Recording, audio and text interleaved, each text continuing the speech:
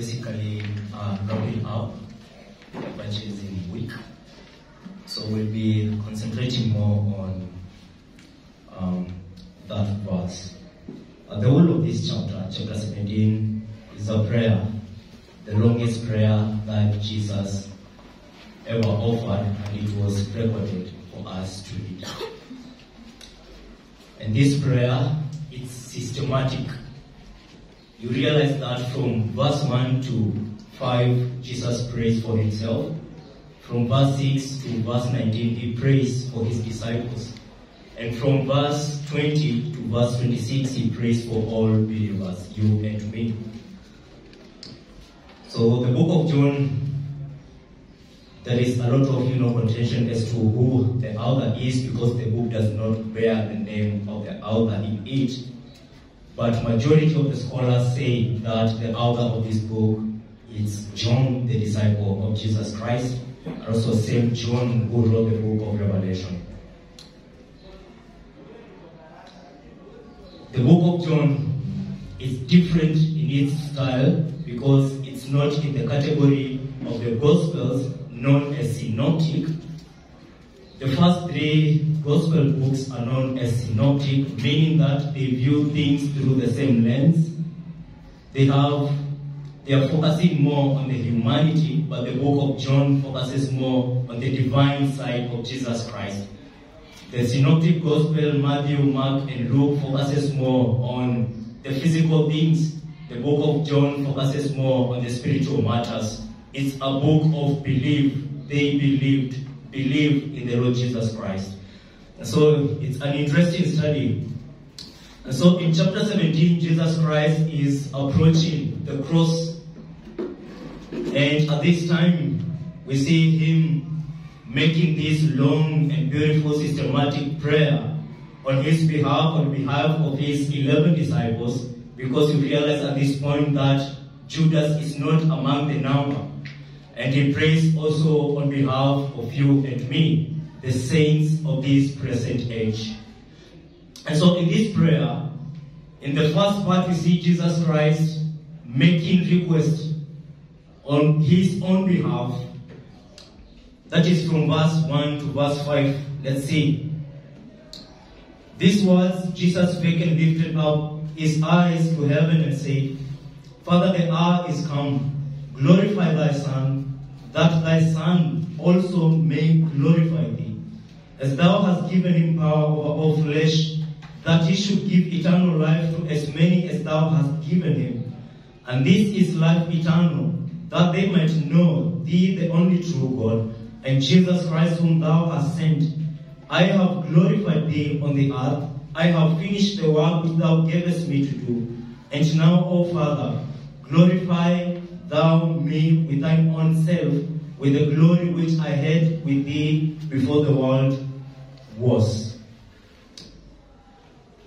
One interesting thing that you observe as you read through chapter 17 is that all the prayer that God made, that Christ made, either for his own behalf, on behalf of his disciples and all the saints that will come, is that everything was for the glory of his Father. Even when he's praying for himself, Father, the hour is come. In other chapters, when Christ is praying, he's saying that my hour is not yet here, is not yet come. But during this time, Jesus agrees that the time has come for me to face the cross. The time has come for me to be glorified. The time has come for my Father to be glorified. And how shall my Father be glorified? Is through me partaking this cup of the cross that has been set or prepared ahead of me. So the Father, the hour is come. Glorify thy Son, that thy Son also may glorify thee. As thou hast given him power over all flesh, that he should give eternal life to as many as thou hast given him. So there are a lot of doctrines that you can derive from this chapter again. He's speaking on behalf of every believer of all ages, because he acknowledges that all power has given to him over all flesh, that he should give eternal life to as many as thou hast given him.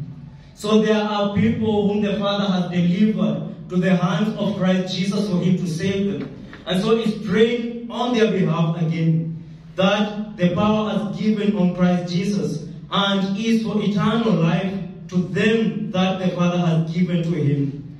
In verse 3 it says that, and this is eternal, this is life eternal, that they might know thee, the only true God, and Jesus Christ whom thou hast sent. So this is eternal life, that they might know you, God the Father, the only true God, and Jesus Christ whom thou hast sent. So Jesus Christ acknowledges that there is eternal life. He acknowledges that there is only one true God, and this true God is the one who has commissioned him to do his will. At this point, he would have wished for his own will to be fulfilled, but he acknowledges that God, he has decreed, God in his own plan, he had an agenda. And in his agenda, it was his will, it was in his plan that Jesus Christ might save his children from their sin. That this is life eternal, that they might know you, the only true God, and Jesus Christ whom thou hast sent, through the way of God the Father, glorifying his Son by him going through the baptism of the death of cross. I have glorified thee on the earth. I have finished the work which thou gavest me to do. So Christ Jesus at this time acknowledges that he has been faithful in every matter that was, tasked under him. And that all his life he has been faithful to do everything which God the Father commanded him to do. And he says that, O Father, glorify thou me with thine own self, with the glory which I had with thee before the world was. That they might know that I am the very God, same essence, same nature, same attributes, same equal in power, and is not lesser than God the Father, only different in the task that they execute. And now, O Father, glorify thou me. He acknowledges that the time is now come for me to be glorified, for me now to go through the baptism of the death and death of the cross. Other times, he used to say that my hour is not yet here, my time is not come. And the Jewish leadership, the religious leaders, used, to devise ways on how they can arrest him and put him, under death. But Jesus somehow used to maneuver, and they could not, arrest him, neither put him, to death. Why? Because it was not time for him to die. Everything, God's will and God's timing, work hand in hand. You cannot separate God's will and God's timing. It is God's will for Christ Jesus to die for our sins. But we understand it is again God in God's time for him to die. And so at this juncture, it was within his timing that Jesus Christ should be glorified. And in that same, glorification, God the Father again will be glorified. The prayer that he makes, again, this is a request that he makes, for himself when he is praying for himself, that Father might glorify him, that he might glorify him again. From verse 6 all the way to verse 19, Jesus prays for his disciples, for his 11 disciples. And in his prayer, he says, I have manifested thy name unto the men, which thou gavest me out of the world. Thine they were, and thou gavest them me, and they have kept thy word. Now they have known that all things whatsoever thou hast given me are of thee. For I have given unto them the words which thou gavest me, and they have received them, and have known surely that I come out from thee, and they have believed that thou didst send me. From verse 6 all the way to verse 8, no request Christ is making on behalf of his 11 disciples. He is talking, he is communing with his Father. And sometimes when we go before God, it's not all about making requests to him. sometimes we must realize that it is an avenue for us to commune with our God. In as much as, yes, it is good for us to make requests, it is good to go before Him with some, needs and present these needs before Him. We must understand that not all time you need to go before Him with, requests, but also understand it's an opportunity for you to communicate, to talk with your God. And so from verse 6 to verse 8 is not making any request on behalf of His 11 disciples. And from verse 9, he says, I pray for them, a request again. And what is it that is praying on behalf of His disciples? I pray for them, I pray not for the world, but for them which Thou gavest me, for they are Thine. And all mine are Thine, and Thine are mine, and I am glorified in Thee. And now I am no more in the world, but these are in the world, and I come to Thee. Holy Father, keep through Thine own name those whom Thou hast given me, that they may be one as we are one. So he's praying. And in verse 12 it says, while I was with them in the world, I kept them in Thy name. Those that Thou gavest me I have kept, and none of them is lost, but the son of perdition, that the scripture might be fulfilled. And now come I to Thee, and these things I speak in the world, that they might have any joy fulfilled in themselves.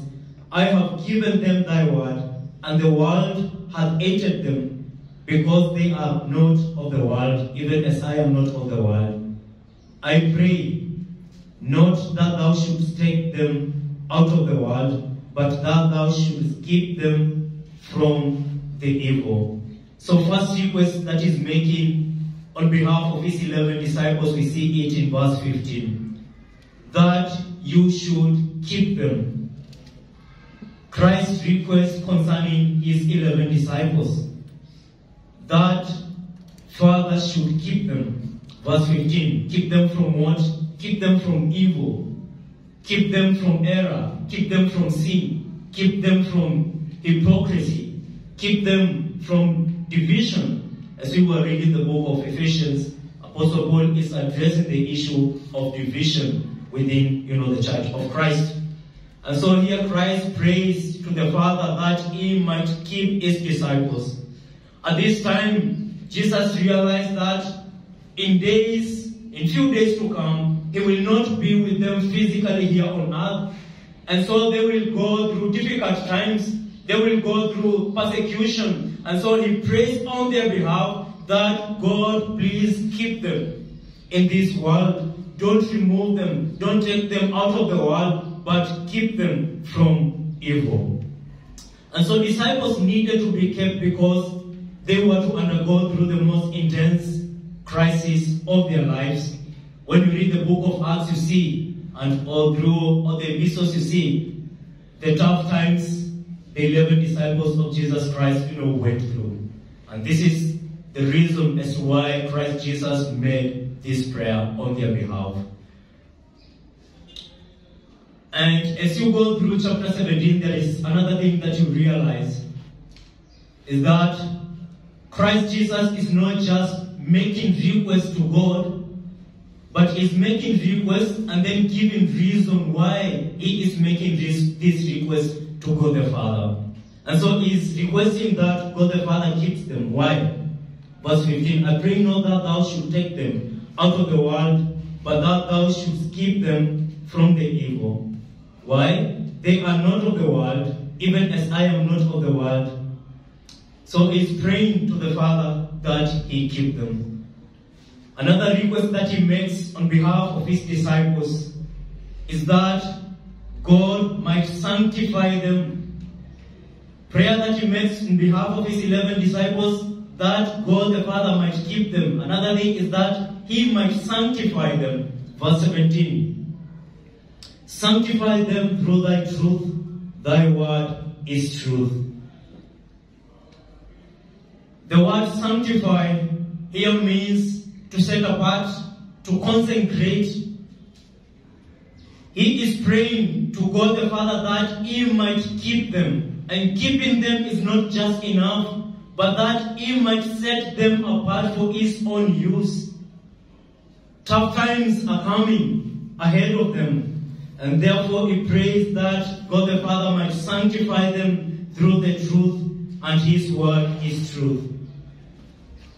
Sanctify them through Thy truth. Keep them apart from the world.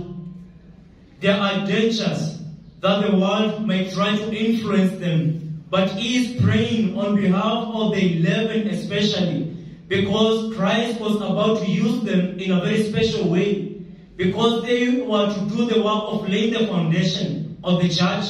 And the work of laying the foundation of the church is not a simple task. And this we see the apostles, the prophets, and Jesus Christ Himself being the chief cornerstone, doing the work of laying the foundation of the church. And therefore He prays for them that God might sanctify them, that He might consecrate them, that He might use them for His own glory. And this was not, an easy thing. They needed to soak themselves into God's will. They needed, to immerse themselves into understanding God's mind. They needed to know what God's, agenda is concerning, the universe. And therefore He makes this prayer on their behalf, that God the Father might sanctify them through His truth. Sometimes we consecrate ourselves for other things, but Jesus' request on behalf of His disciples to God the Father was that He might sanctify them through His word, through His truth. And this truth is God's word, the Bible that we are holding this day. And therefore, it's good for us to understand that we, as God's children, we have been consecrated, we have been set apart, and God is sanctifying us through His truth, and this truth is His word. His word does not lie. His word communicates God's mind to us. His mind communicates, God's plan and agenda concerning the universe to all of us. For us to know God's will, we must study God's word. For us to be thoroughly sanctified, we must study God's word and search God in the scriptures. For us to know Him, we cannot know Him, by the way of just living outside the scriptures. But by us interacting with His word, we can know His plan and His will concerning us and the universe. So it makes the third request on behalf of His 11 disciples. That request is sent them, verse 18. As Thou hast sent me into the world, even so have I also sent them into the world. And for their sakes I sanctify myself, that they also might be sanctified through the truth. As Thou hast sent me into the world, even so have I also sent them into the world. And from these words, verse 18, is where we get the word mission, missionary. And the word mission comes from Latin word mission, which means to send. And in verse 18 it says, as Thou hast sent me into the world, even so have I sent also them into the world.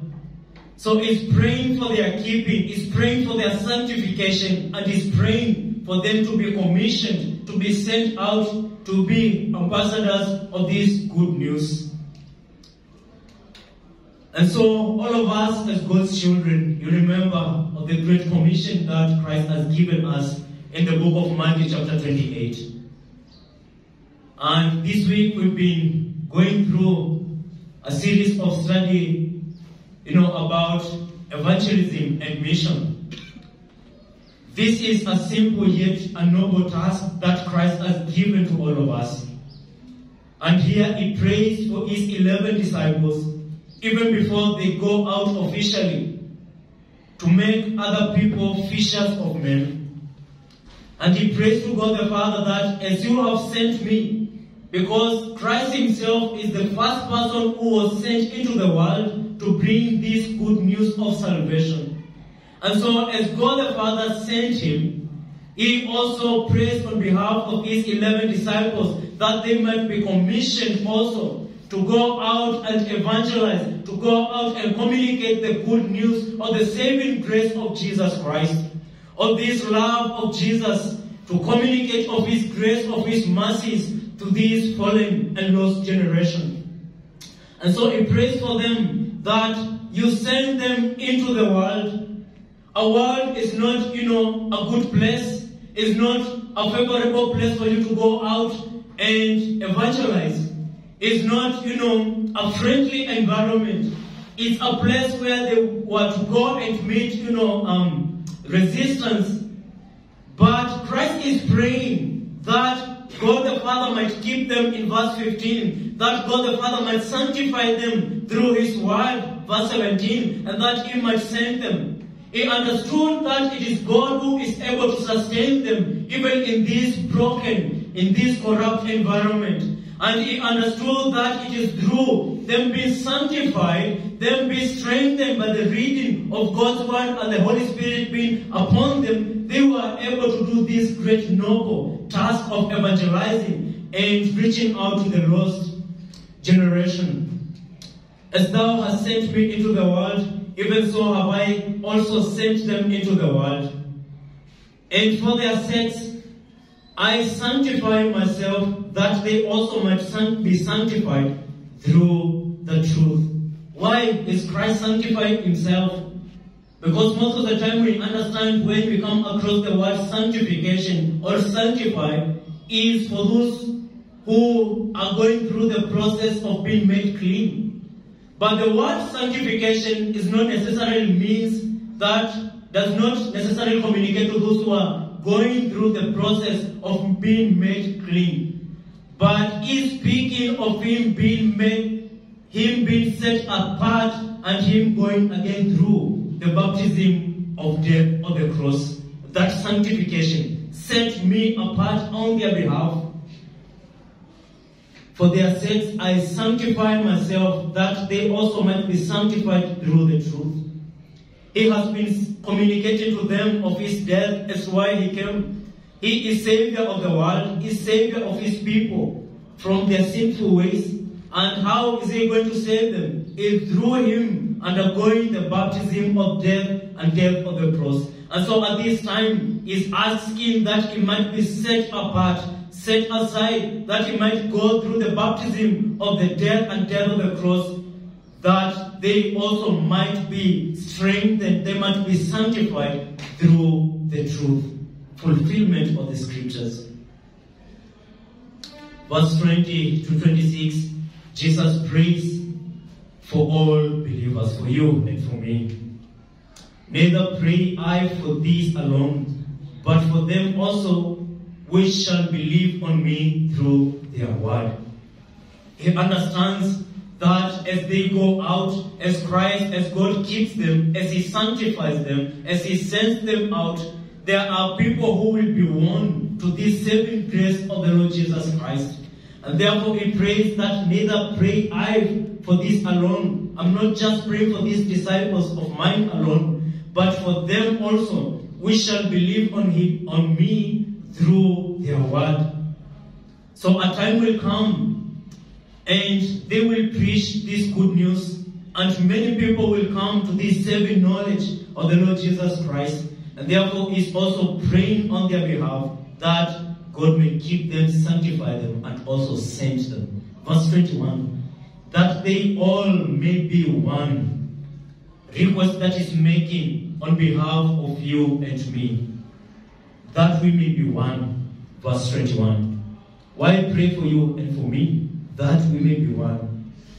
As thou, Father, art in me and I in thee, that they also may be one in us, that the world may believe that thou hast sent me, and the glory which thou gavest me I have given them, that they may be one, even as we are one.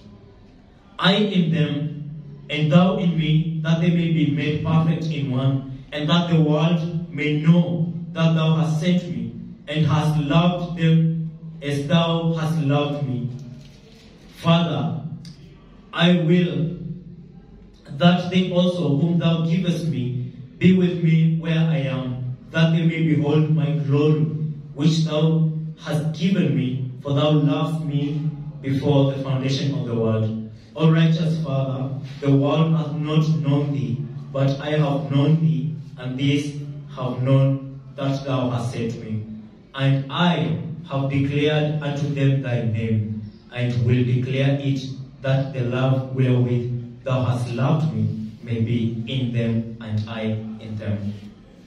It's praying for you and for me, that we might be one. The enemy knows the method of divide and rule. He knows how to scatter. He knows how to bring, division within the body of Christ.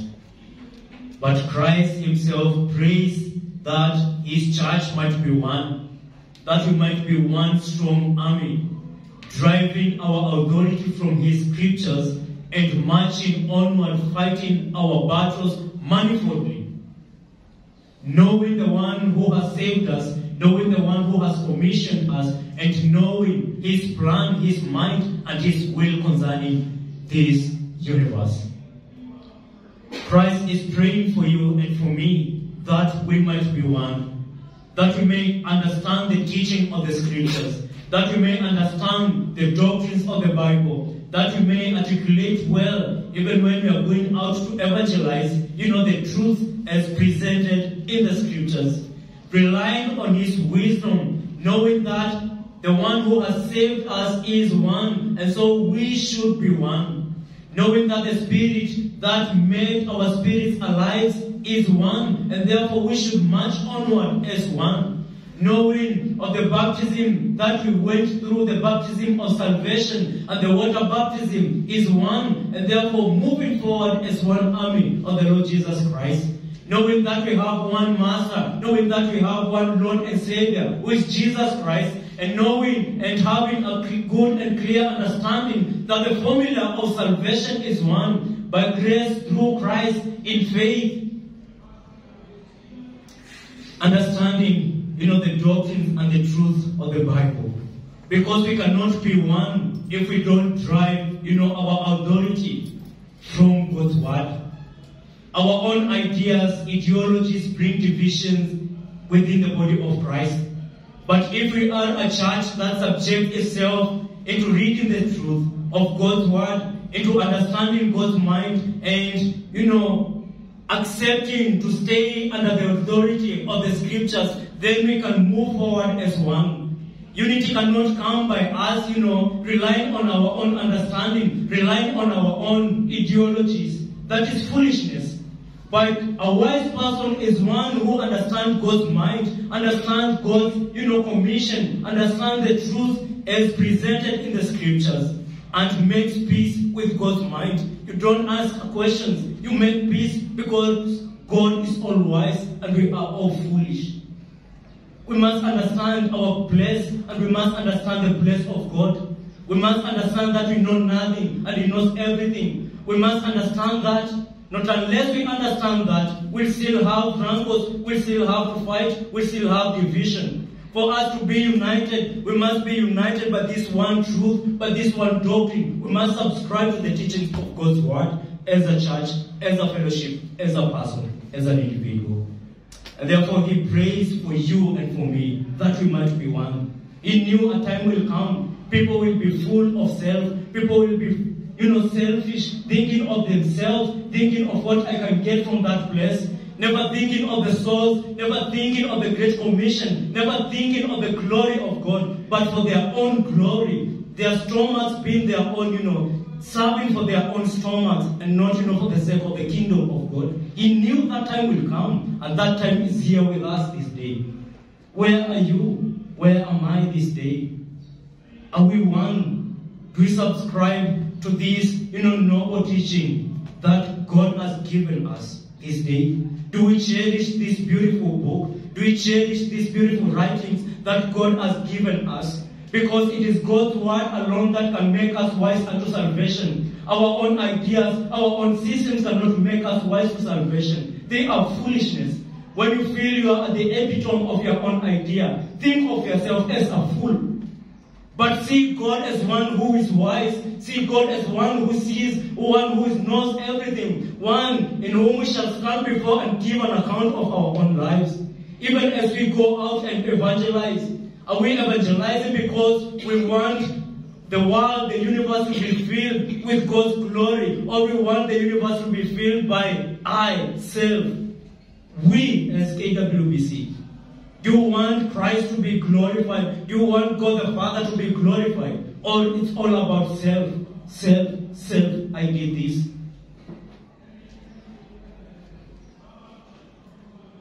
O righteous Father, the world has not known thee, but I have known thee, and this have known that thou hast sent me, and I have declared unto them thy name, and will declare it, that the love wherewith thou hast loved me may be in them, and I in them. Have you declared of the love of God the Father? We see it through His Son Jesus Christ coming here on earth, taking upon Himself human flesh, living here on earth under the law of men in this corrupt environment, dying even the death of the cross, shedding His own precious blood for you and for me, that we may have this moment, that we may have access into the heavenly throne. Do we share of this good news of the love of God? Do we understand that this is the greatest, task that God has given us as believers? We have not been saved to sit down and enjoy and say that we are born again. But do you have that heart for the perishing world? Do you have time to go out and tell your friend, your brother, your sister, your parents, and other people of this love of God? You have tasted of the grace of God. Have you gone out? Have you reached out to your brother and sister and extended this same, message of the cross to them? Have you ever shared with someone of this, great news ever proclaimed in this world? Christ Jesus did not stay silent. He preached about Himself, that He is the way, the truth, and life, and no one goes to the Father except through Him. Do we point people to the person of the Lord Jesus Christ? Even amidst, difficult economical times, when people are at the point of despair, are you able to point them to the person of the Lord Jesus Christ? Or are you just there silent when people, are in their disparity? Are you giving them hope? Because our hope in this world will not come from the system or the government, will not come, from whom we elect, but our hope, we must understand, that comes from the Maker of the heavens and the earth. And the one who takes care of the ravens, one who takes care of the lilies of the valley. Do we understand that He is able to feed us? How much more, if He is able to do that to the lilies and to the birds of the field, how much more of you and me? Church, let us wake up from our sleep. Let us search God in the scriptures and let us go out and share the good news of the love of God. Shall we pray? Our God, what in heaven, we say thank you because of your word. Thank you because your word is sharper than any two-edged sword, and it is pure, and it is a shield to them that take refuge in it. Our God, what in heaven, we say thank you because your word is able to make us wise unto salvation, and it gives us wisdom on how to live this part of eternity. May you forgive us for being lazy. May you forgive us for not having time to share good news with the perishing. God, what in heaven, we say thank you because of this day and your word that has just come forth to us from you. May it perform that which you purpose for it to do in our lives. May it transform us and not just inform us. Our God, what in heaven, may you give us boldness and power and capacity to say, thus saith the Lord.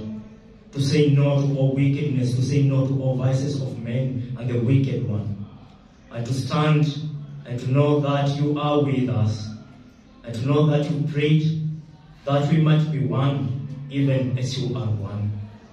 God, even as you prayed for your disciples, that you keep them, that you sanctify them, and that you send them out. God, we ask that you may keep us as a church, that you might sanctify us by your truth and thy word which is truth, and that you might send us, that we might go out and spread these good tidings of your love. God, what in heaven, may you be with us. May you help us that we might be a sound church that cares for the lost, a sound community that goes out, that seeks, even as you came to seek and you found us. May you help us that we may go out and say, thus says the Lord. May you help us that we may have confidence and boldness to point people to the person of the Lord Jesus Christ, because in that there is blessedness. God, may you be with us, and may you give us peace. May you bless each and every one of us, and may you minister to us in a very special way through your word. For Jesus Christ, we pray. Amen. Thank you.